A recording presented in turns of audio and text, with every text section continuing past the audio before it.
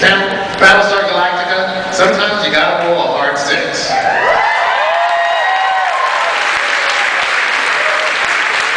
Our first guest break at network TV came when his character replaced Michael Douglas's in the streets of San Francisco. Afterward, he created the role of Captain Apollo on the original BattleStar Galactica. Since then, he's made numerous film and television appearances, and then recurred as Tom Zarek on the newer BattleStar Galactica. Actor, writer, director, Richard Hatch!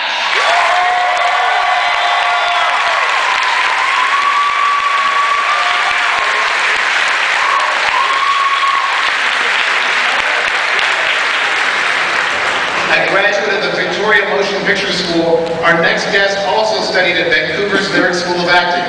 He played Agent Paul Ballard on Joss Whedon's Doghouse. But you came to love him as the conscience of the BattleStar Galactica, Captain Carl Hilo Agathon Taro Pinkett.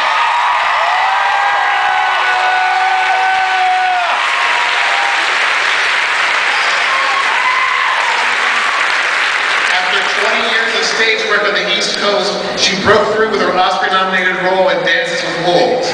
2 years later, she received another Oscar nomination for the lead role in Passion Fish. This year, she's nominated for an Emmy Award for her role as Captain Sharon Rader on The Closer, and next summer she will headline the spin-off Major Crimes, President Laura Roslin, Barry McDonald!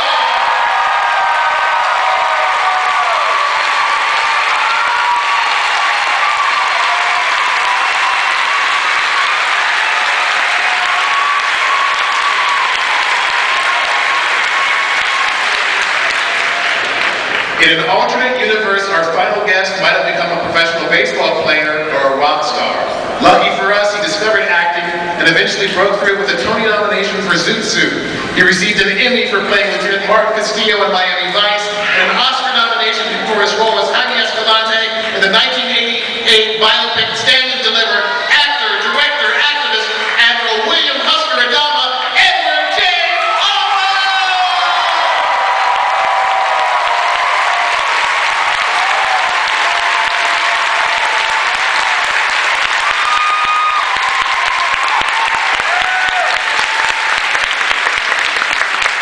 Ground rules. No flash photography, please. Also, we're going to have Q&A. There's a microphone on this side. Wave your hand. The person with the mic on this side. Wave, and there's another microphone on the other side. Go ahead and start lining up now so we can maximize our Q&A time. For every question that I ask, you need to ask like 2 or 3. I'm going to start with Eddie. As an actor and a director, what kind of stories are you drawn to? Good ones. Could you be more specific? Stories that allow the human nature and emotion to come out. It could be comedy, it could be drama, it could be science fiction, it could be a multitude of any way of telling a story. But it's really the story, the content of the story itself. What is the story saying?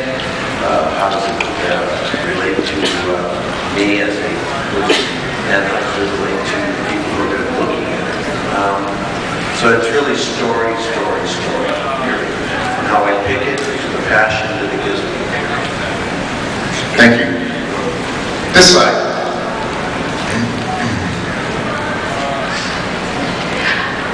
I just want to say I love the show, as I'm sure everyone else here would love to say also. My question is for Tomo. My favorite character of the series is Hilo, because he, like, as was stated, he's basically the conscience. He's a very human character, but he's always does the right thing, even when it's not popular.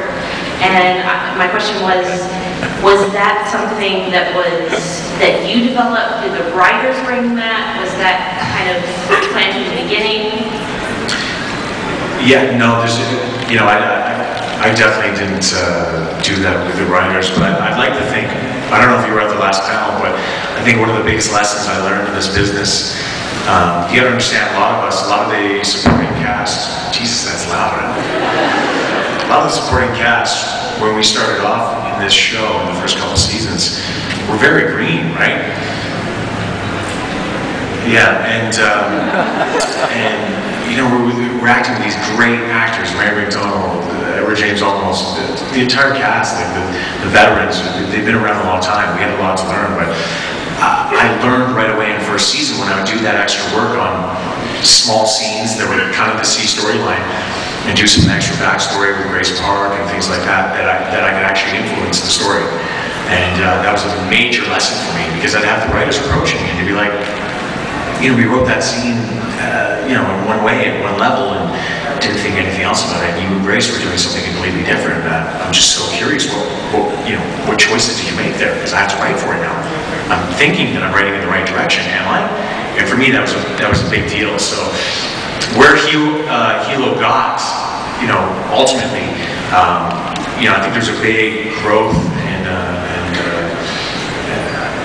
of the character over the years, and I mean, you get a good sense of who he is in the miniseries. But, you know, he's still a young man, and in the beginning of the show, and he faces so much duress, and so many hard situations and animosity throughout the 4 seasons, and you just really see that he's such a moral and ethical person. And what does that mean? How am I doing that?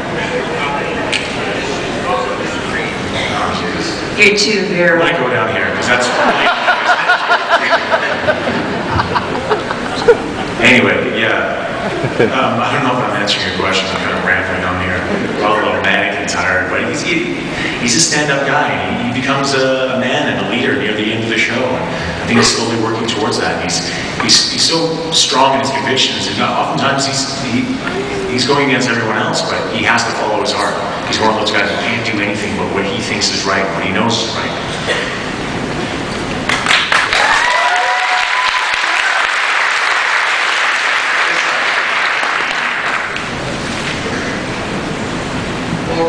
Richard, switching to older BSG, what was it like working with Lauren Green and James Seymour? I'm sorry, could someone repeat the question? I'm not sure we heard it. Lauren Green and James Seymour. Oh, wow. Oh, it was great. Oh, wow. He was talking to me. Wow, I'm shocked. Okay, thank you. Where are you, by the way? Over there? Okay. Well, first of all, it's amazing. I mean, you come to a convention, and I'm sure you see people that you watch on TV, and it's like, wow, I'm right here, they're right there, I get to touch them, talk to them, and, you know, all of you have been nervous, shook up, trying to shake the hand of somebody you really respect, and I grew up with Lauren Green on Bonanza, you know, everybody's father, the father they wish they had, and here I was on the set of BattleStar. At that time, the biggest, most expensive production in TV history. Everybody's nervous, there's film crews all over the world, and every actor has this moment of, God, I've been paying all this money, and I'm starring in this show, and oh my God, I don't know how to act. What am I doing here? Why did they hire me? All these fears and insecurities come up, and I had Lauren Green walk over, and of course with that big, commanding, booming voice of his, you know, he just came over, took my hand, looked me in my eyes, and said, "Hey, it's gonna be cool. It's gonna be okay." You know, and I knew in that moment, you know, that I had the father, the relationship, the chemistry, everything was there, and that he understood what I was feeling, what I was going through. And here was a guy that had been in the business 40 years. I was a young actor, and yet he knew what I was feeling, and he took my hand. In that moment, I knew everything was going to be okay. So that was an amazing moment for me that got me over that hook and that feeling of, my God, you know, am I going to be good enough? Am I going to be able to carry this show? And I felt like apologizing to him because I was hired at the last moment. I had actually turned down the audition, and I wasn't sure I wanted to do it because I was a very idealistic actor. I wanted to do something meaningful. I wanted to really, you know, do something I could grab hold of. I thought this was going to be, you know, sci-fi, running around, shooting guns, and all that crazy stuff, and I wanted something more deep and meaningful. And I had turned everything down, and finally, at the end of the day, they couldn't find the guy they were looking for, and every actor calls it magic time, because at that moment, here's this big budget, looking for perfection. Nobody's going to live up to that. And they've gone through everybody, and the only actor they hadn't gone through was me. I walk in there, and it's magic hour, and they need to cast that movie. They're going into production the next day. And so they wanted me. And so my agent, thinking, my God, they want to bad. Of course, they did. And they got this incredible deal. And here's Laura Green has all this experience, all these credits, all this wonderful career, and I have #1 billing. And you have no idea. I wanted to apologize to him. I wanted to say, I'm so sorry. You know? And of course, my motorhome is this big, huge motorhome. And you have to understand, I'm living in a little hovel out in Beverly Hills. Can't pay my bills, right? A little car falling apart, and here I am with this huge motorhome, and, you know, top billing, and my God, Lawrence Green is my father. It was overwhelming. And anyway, I got through that. And then, of course, on comes Jane Seymour, the most beautiful woman in the whole world. And yes, clap hands, please. And I got to kiss this girl, okay? It was my last and greatest moment in sci-fi, actually getting laid. No, I'm not kidding. For some reason, Apollo didn't get much love, you know, much relationship after that. And Tom Zarek absolutely got none. Mary, I said, you know, Mary, I mean, Eddie, Tom Zarek, come on. Just kidding, just kidding. But wouldn't it have been kind of an It's not kidding. Wouldn't it have been an interesting triangle? You know, Mary being in love with both these guys. Well, we did have a little flirtation. Remember when we were like in handcuffs? I'm not always talking about jail. We were in handcuffs in that back of that truck, and we were being taken somewhere from the sidewalk. We tried to flirt, but I think they cut it out. Anyway, it was great. I love it. Thank you for that.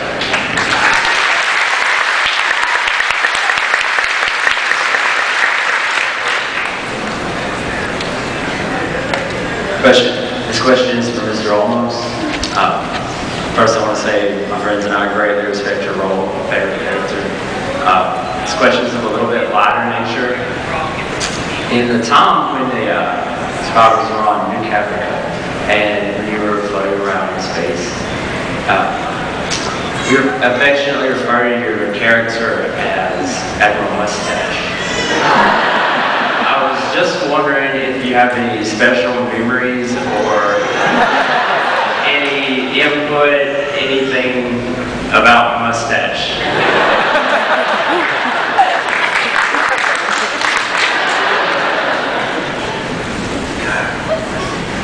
I was going to look like Lieutenant Castillo. No. Just walking around with a mustache. Ran out of razors.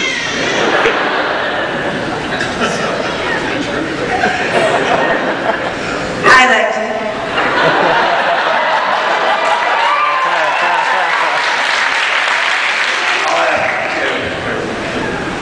Really, Laura should answer that one. Mum's the word. Mary. Yes. I'm sorry. We've never done a panel at 17. You built a career playing strong women. Why do you think there are more great roles for women on TV right now than in film? It's a really great question, and I think part of the answer is that television, Eddie talked about this yesterday, several people have. I think we're in the moment where television is closer to the beat of our culture and our civilization and what's really going on out there. Television is much more directly in communication with you all.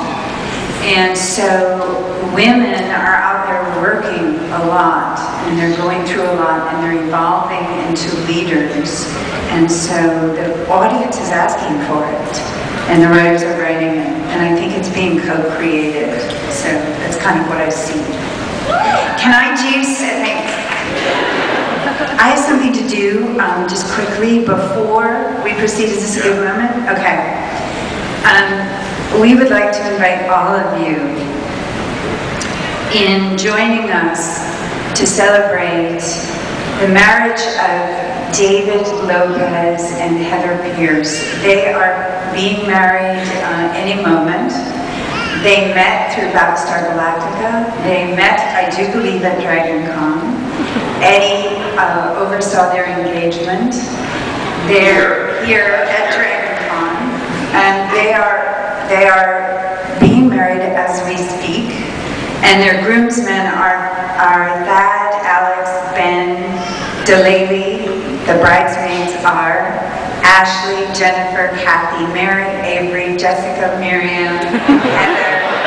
Oh, and Heather's uncle Dan is giving her away. We ask you all to give them a huge applause, and they can look at this later, because otherwise they'd be here.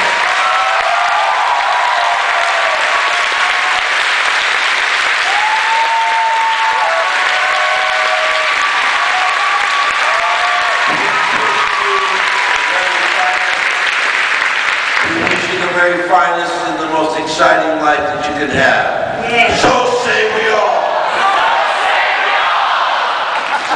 Thank you, everybody. This side. Yes, this is a question for all of you. The Viper Mark II, probably the best science fiction fighter craft ever made and designed. If they made it in real life, would you be daring enough to get into one and take it for a space flight? And if you would, tell me, if you would or would not, tell us why. Everyone's always talking about the Vipers. Vipers.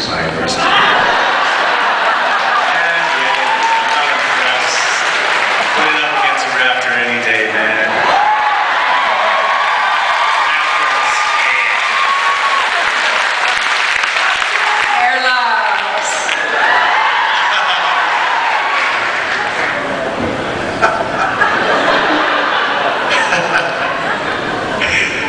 Yeah, I was fly one, yes. I fly one. And what? Yeah. What? This way. Harry. This question is for Eddie and Mary, and I was just wondering, at the end of the fourth season, at the end of the fourth season, Bill tells Laura that she made him believe, she gave him faith that he never had through the whole series. So I was just wondering if you both thought that on Earth, once Laura died, did Bill keep that faith that she'd given him, or did it die with him?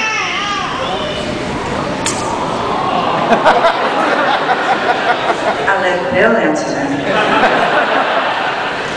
Laura, saddest moment in my years of working in this medium was losing Laura.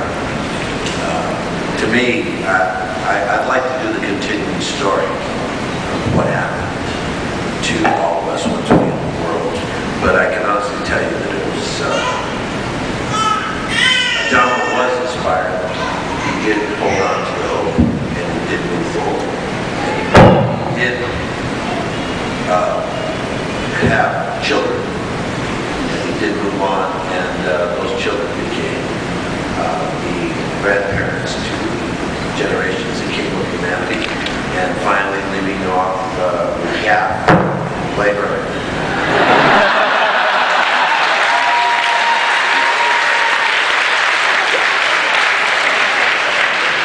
Okay, but, like, who did he have children with?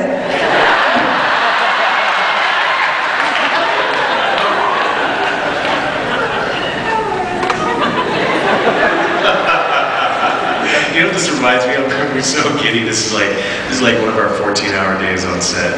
You know, this gets a little strange at the end of the day. Mary starts giggling, and then we're all giggling. And oh boy, I miss you guys. Yeah. Question from this side. Hello, big fan. Thank you all for being here. And I wanted to ask, the original BattleStar Galactica had a male Starbuck, and I wanted to ask the panel, if you can answer this, what your feelings are on a female Starbuck for this new reboot of the series. I think it was brilliant. I just wanted to hear what your thoughts were maybe in the early days, thinking if there was a plus or a minus.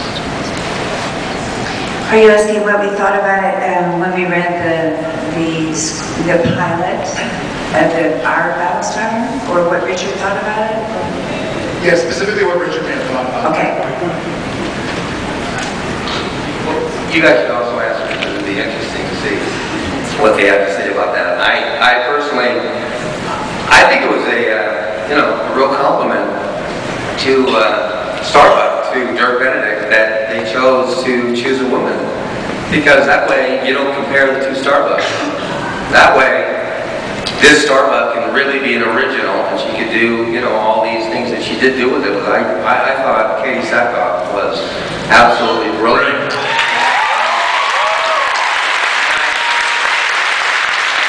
She's going to have a tough time finding another role that will allow her to use the talents that girl has been gifted with. I mean, obviously, when it came to Apollo, they just thought, it's Richard Hatch, No, that's not. I have to tell you that I absolutely am so happy Jamie Bamber was playing Apollo. I thought he did a brilliant job. I know everybody always chooses favorites about that, but you know what's so amazing to me? Sometimes you get these kind of iconic roles, and actors play many different kinds of roles. But every once in a while you get a role that really touches a deep part of who you are, and I think embodies much of who you are. And Jamie Bamber, to me, as a human being, really has that kind of integrity, that kind of heart, that kind of spirit, that kind of soul that you do not find in too many men. And he embodied, I believe, that spirit of Apollo. And Apollo, believe me, is not an easy role to do. It's not an easy role to pull off. And it's not an easy role to write for.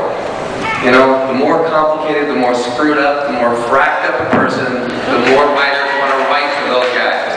But when you got a guy like Apollo, which is that true blue, good character, I think the writers really sometimes, they struggle. They don't know where to place that character, or where to find those places of, conflict. And I just thought Jamie was admirable, honorable, and magnificent in what he did. That's what I want to say. I love it.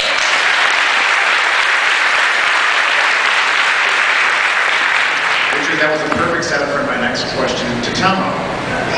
Tomo, many actors love to say, I love playing the bad guy. On Dollhouse and BSG, you played two strong, charismatic heroes.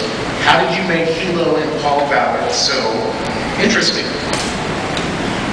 Because if in lesser actors' hands, it would have been just, what Richard was just talking about.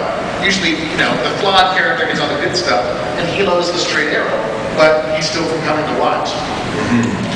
I have no idea. No, I'm sure.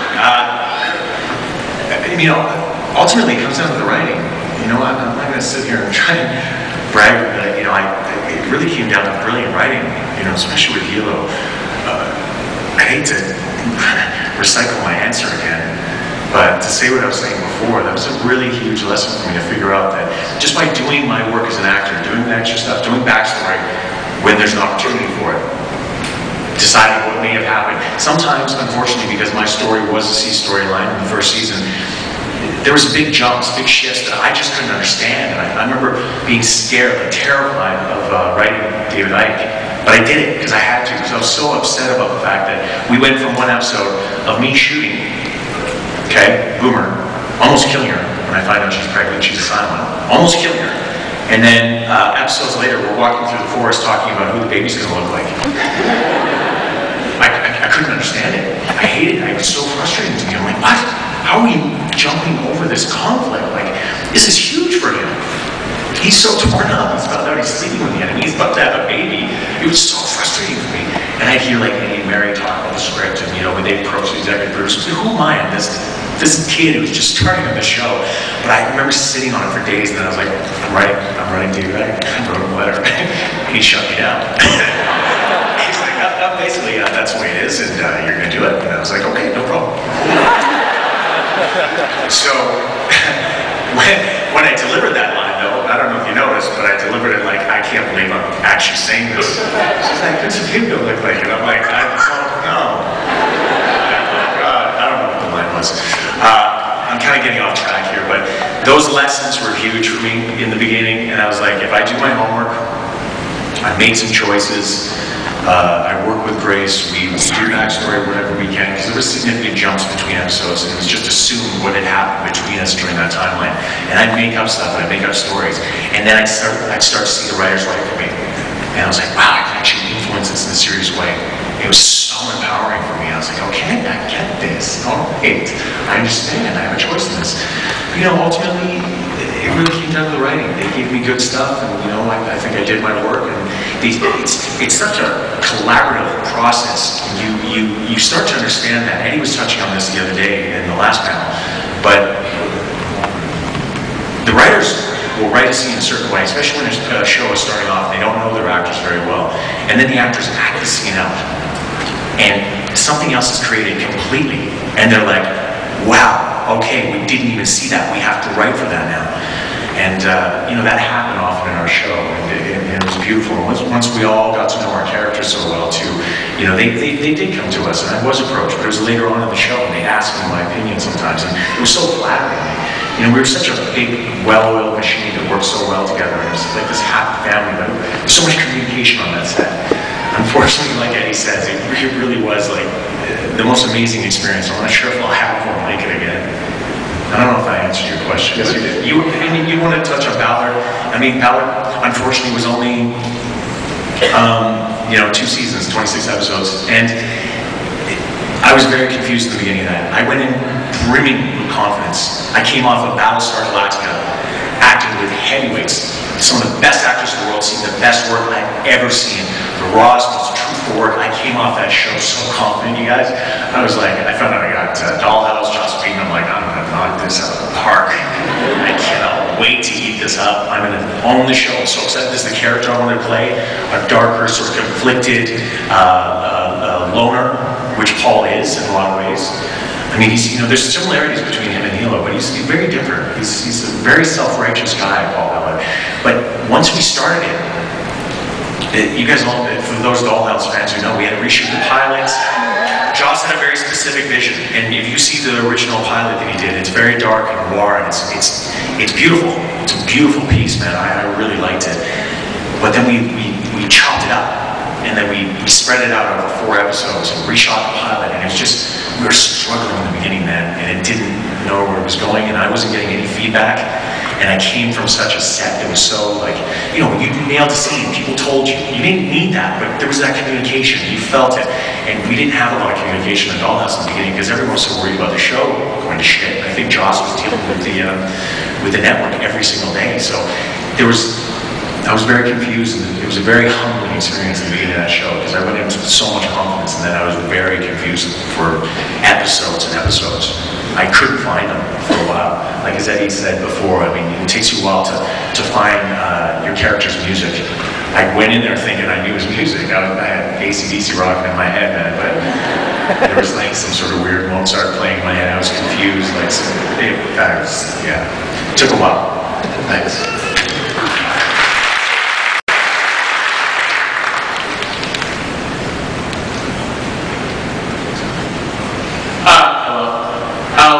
First thing is a comment to Mr. Almos. Thank you, sir, for receiving my letter, and I feel like the luckiest man in the world. And second is a question for Mr. McDonald. I want to know which character do you think was tougher to play, President Roslin or Captain Raven?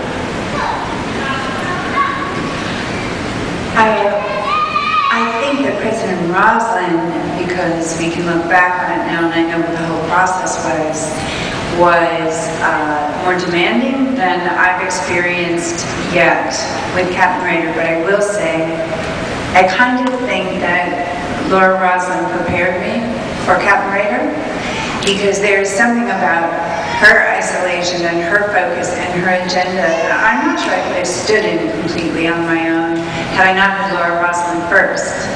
And now that we're learning more about her, and she's evolving, and I'm starting to see the complexity of that situation, I think I'd probably best answer that in about 4 years. Hopefully we'll be going with Major Crimes, so thank you.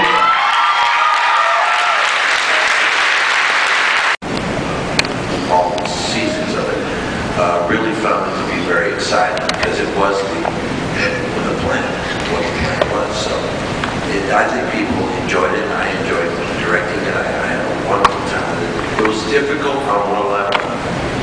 Everybody celebrated the end of the show when the last show was done in the regular series, but we were still working, so it became a little bit, like we never got the finale that the rest of the crew got. They got a chance to really explore and understand that moment to the fullest. It was about 400 people on the set. Were you there? You weren't there, right? I was on the phone. Yep. And I was not on the set. I was not one of the 400 that got to rejoice and say thank you very much. It was a great run. And then when we finished ours, there was nobody there. Nobody was left. And so it was just myself and Tricia working towards the end. And I could tell you that I loved the fact that they allowed me to do that. I was so honored that they allowed me to direct as many pieces more than they allowed me to direct at each period of time. When they asked me to do the plan, I was very, very humbled and very grateful that I was given that opportunity. Hope you guys liked it.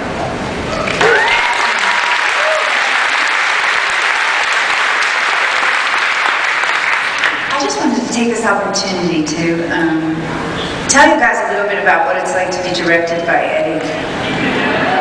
Truly, truly, I'm not sure if we've spoken about it a lot on these panels, but I have been, never is it, I have been obviously in the business for a long time and worked with some astonishingly good directors. I've had really good luck, and they all teach you something.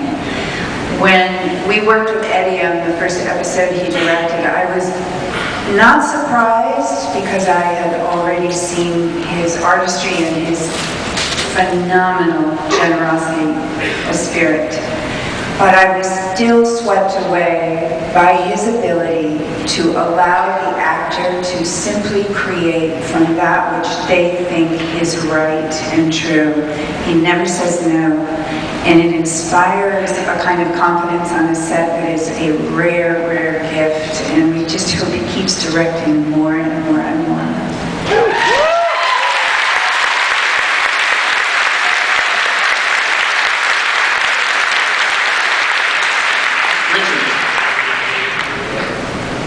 Richard, you've been working in television for several decades. How has it changed for... I can say how many. How has it changed for good, and how has it changed for bad? The things you've seen since you've been working. Wow, that's a really good question. Well, for me, television, unlike movies, okay, I think movies have gotten worse with all the technological advancements. I think the stories have gotten thinner, more repetitive, redundant. Every once in a while, there's a great movie. But television, that's where all the great writing has gone. And I think the stories have gotten deeper and richer and more provocative, more edgy, more substance. The characters, that's why you have so many wonderful actors coming to television to portray really amazingly complex, wonderful types of characters. And you can see it every day. I mean, look at all these wonderful series that are on Showtime and Home Box Office, and I mean, they keep coming up with some brilliant, brilliant series. I don't know about you, I have trouble watching network anymore. I really do. I mean, I go over to home box office and Showtime and everywhere else because I'm bored most of the time. I'm looking for something unique, different, out of the box, something that has to say, and this is important. You know, for a while, we got into a business where you almost had to apologize if your script, your story had something to say about the world.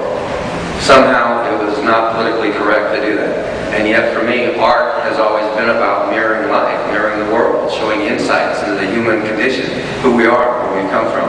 And I just think thank God for cable, because cable honestly has opened up the doors for amazing writers to find a talent, to find a place where they can bring all of their rich talents and abilities and really develop these amazing stories and then get the best actors in the business to come portray these characters. So, you know, I think it's gotten much better on television. I just hope to God movies, you know, have a turnaround. You know, if we all gather together and pray to the Lord's cobalt, you know, maybe we'll get some help. Thank you.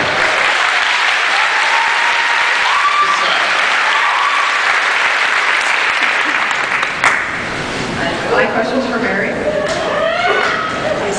Sorry. Okay. Was it important for you to have Rosalind's death be on screen, and why?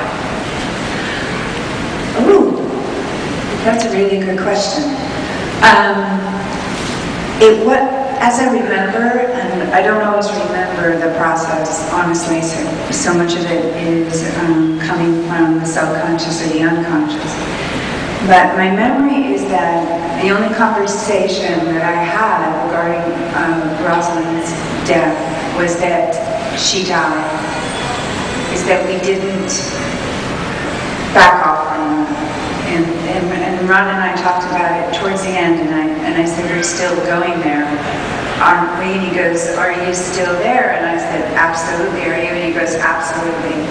Because there was a bit of movement to keep her alive in the air, and I felt that her whole story, spiritually, psychologically, emotionally, had to do with a person who was having a final chance to play out some very old karma that meant that their mortality was not the primary issue. And that was really the deepness of that role, is to constantly move the focus to the bigger issues at hand and let the dying be secondary. So what was really important to me was that she died. As it turned out, it was really important to me that she died on screen with a doll. And I think it was a brilliant choice by Ron. It was certainly important to the fans, and it was very important, I think, to the love story. So I was very pleased by the way it ended.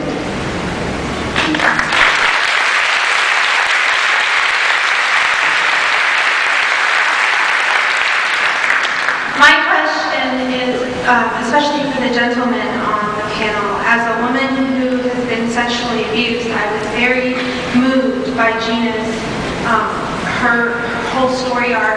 Can you tell me, how did you feel about your character's response to what happened to Gina and what almost happened to Athena?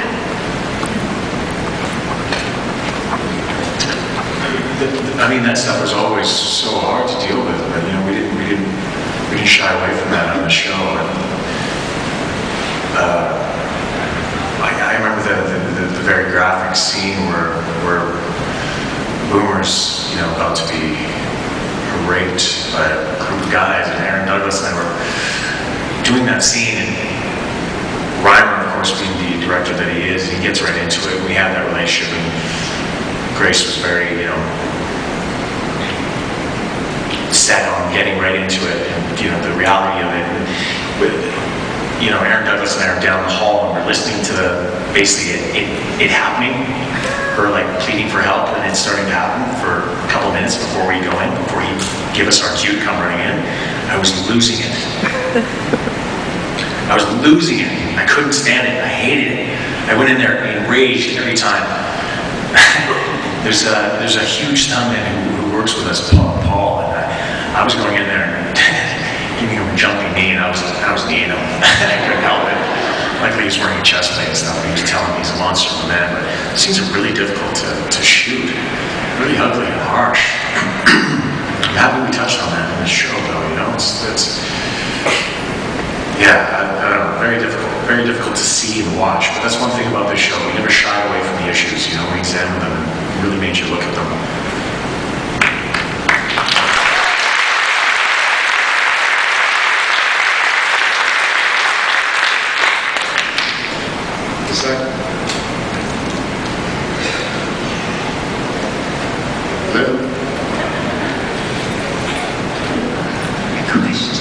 I was wondering if there's anything that the audience never has gotten to see, like maybe something that was deleted or in the script that was never shot that you wish we could have seen.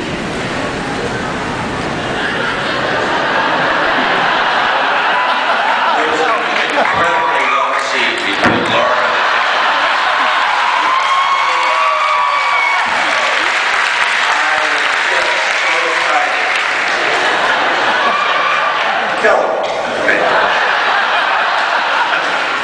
Well, what I was laughing about is sort of in the same vein, but at least she didn't say it's no big thing, right? oh, darling, number. No, I started giggling because what else is new? I immediately remembered right before we shot our love scene, the two of us. We came onto the set in our bathrooms, looked at each other, and just started laughing. And it was like we were prize fighters. We were just standing there. And he looked at me and goes, "You ready for this?" I am so ready. And that's all I'm telling.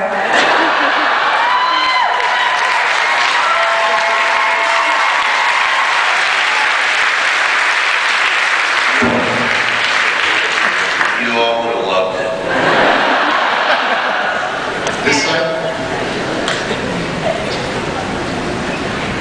Hi, I'm a new fan of the show. I've just discovered it recently through BBC airings, and one thing that's just been so impressive to me is so many shows now, a few years later, they just don't really apply anymore, they're not relevant, and this is so relevant, perhaps even more so than it might have been a couple years ago. It just feels so present and so natural, and I just was curious about your thoughts about kind of the long-term legacy of the show and how it's just going to continue to be so important in the culture. I think the best way to understand what we've done, all of us, because you know you're part in it. We talked about it a few times already. We wrote about it. What the fan base had to do with the construct of the show was as integral as the writers who wrote the show. The communication technology that we have today was monumental in structure of what we do in the show. But what you got to remember is when we were invited to the UN, and the United Nations asked us, as the only show they've ever asked in the history of the United Nations, to come in and to discuss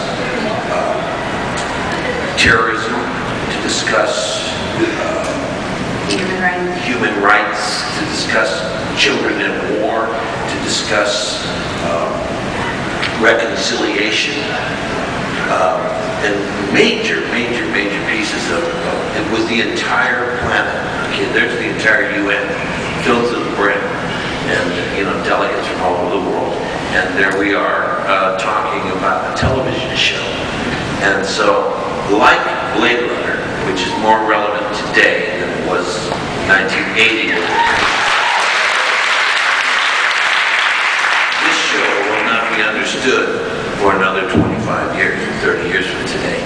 That's when the true impact of art really makes its totality. Because what happens is just like a great painting or a great book or a great piece of music, when you hear it finally, and there's been many years that have gone through and you finally hear it or see it or experience that art, it devastates you because you waited 20 years, 30 years before you got to see it. And people who saw it on the first day are saying, oh man, I got it, I got it, I got it. But people who didn't see it for like 10, 15, 20 years after are saying, man, I just saw it. Oh my God. That's what happened with Blade Runner. Blade Runner was, I tell you man, it's people who see Blade Runner for the first time today are more blown away than people who saw it the day it was finished. And the same thing's going to happen with this. It's a piece of work that will sustain the test of time and will be stronger on the 50th anniversary than it was on the day that it came out.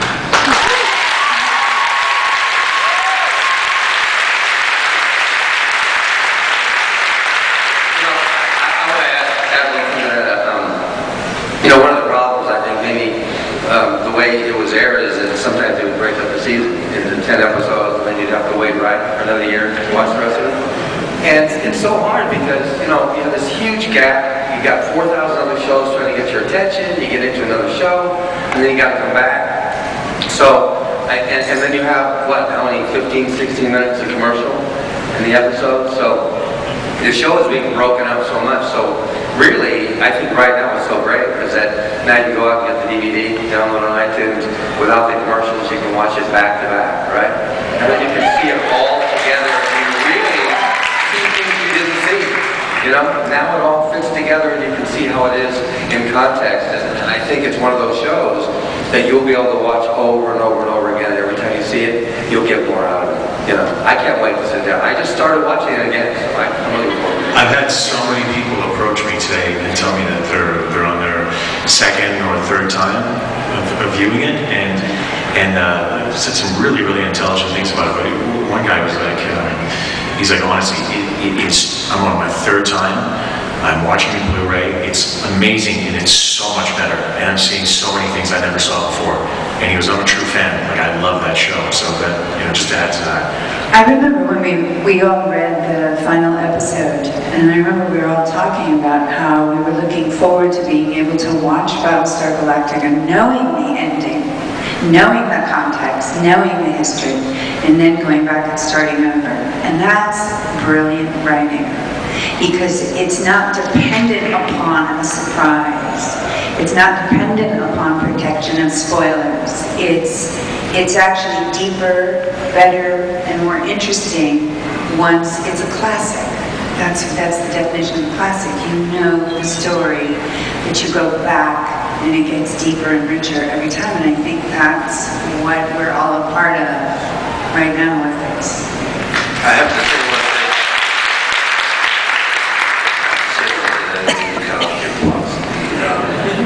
Because it is, the record was 8 days to see the entire show. That was the record until this afternoon. A young woman comes up to me and she said today, with all honesty and all truth, I don't know if she's in the audience, but she said today. She's back there. Are you back here? Yeah, I remember. Are you here? Stand up. Yeah. Ladies and gentlemen, I want you to see the woman right now that holds the record for watching Battlestar. She did it all the seasons, she did it in 4 days.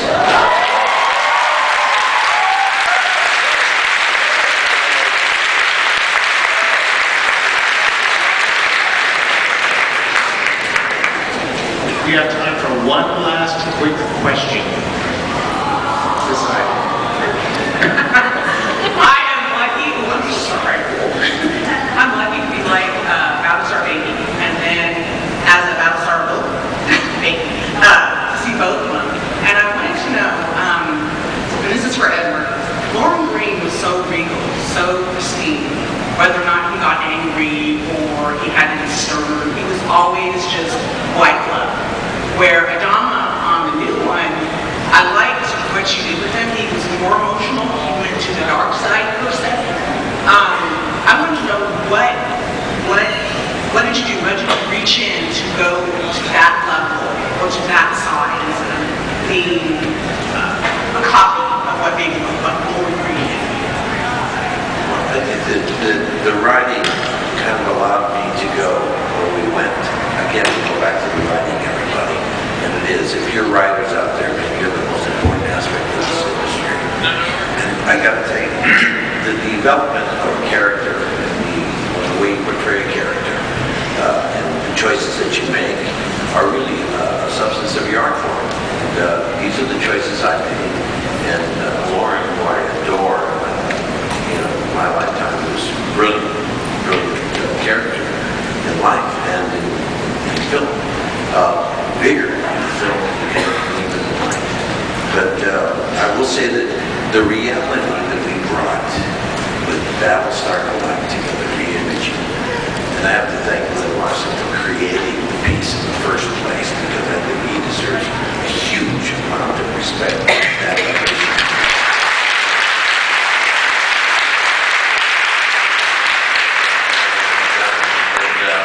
Only to say to you that what was allowed for us to do is something that is very rarely done, and it triggered something in us that is much stronger than just a television show or an escape valve.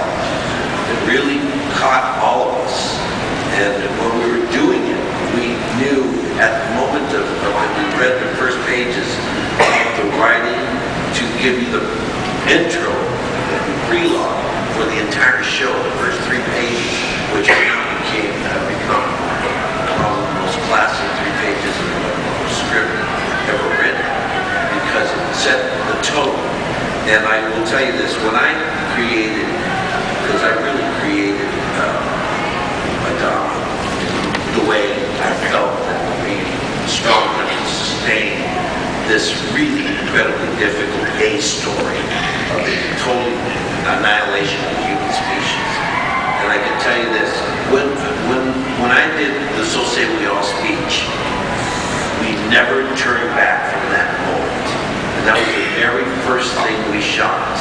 We had shot a little bit with 6 in Baltar, and they had done a few scenes in the morning, but by noon, and when we broke for lunch, the very first thing we did was this scene in which we did the So Say We All speech. And nobody knew what was going to happen. They were there to listen, and they all knew one thing, that we had been annihilated, and that we had no longer anything left. There was nothing left. Everything that you knew was gone. And the only thing that was what we're doing right in here. We're all connected by the fact that we're the only ones left alive. And so when I started the journey, I said to myself, this is a real difficult journey we're about to enter into. So every time, 33 was brilliant. To this day, when we entered,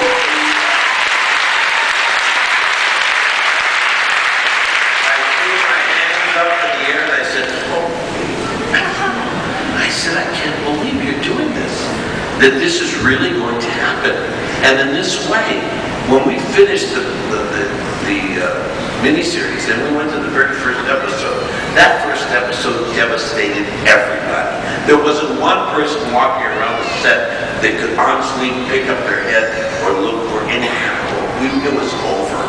And I remember every 33 minutes, we were getting killed. I mean, we were just getting wiped out, and we couldn't stop it. And it had gone on for 5 days. And when we ended the story, it was the beginning of the 5th day. And we hadn't slept in 5 days. And I brought in the head of psychotherapy from the university for sleep deprivation. We needed to know. I said, I need this guy here. So I brought him for the whole crew, the cast. And we had him at the cast reading, and he told us what we would experience if we had done this, if this had happened. So everybody went there. Everybody knew what we had to do. So from that moment on, the realities just got deeper and deeper and deeper and deeper and deeper. So by the time we hit the end, or the middle of this whole journey, my character had gone from being a very strong character to just like completely cracking, and then starting the slow descent downward, and became a drug addict and an alcoholic, and he completely lost it. Now, I don't think that most people really want to make that kind of character out of their, their hero, But I think that that's what made the show real. And in turn, I got more people from the military, especially captains and colonels and admirals, who said, I really want to thank you. because I don't think I've ever seen anybody allow what the pressure is of war, the pressure of trying to command and sending people out to their death every single day. And you know they're not going to come back. And they're your kids. Send them out, you know. And not taking, you know, by the end of that, you're like a babbling idiot walking into the side of a wall. And at the same time, you have to be so strong that you have to be able to sustain and control yourself and get up in the morning and walk down the hall. And then all that, I said to me, I said, this is the role of a lifetime. I don't think I'll ever be able to create something of this magnitude again. And I told us, everybody on the set, both the writers, all the producers, everybody around, I said, this has never happened to me before. It will never happen again. That was it.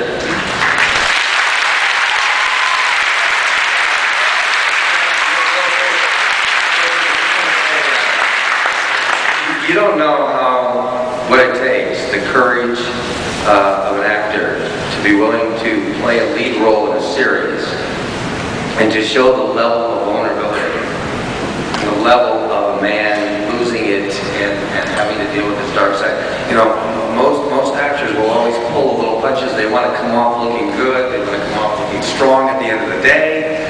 I've never seen any actor in my life that was willing to go to the depths that you went to in that role. I seriously, my hat off to you.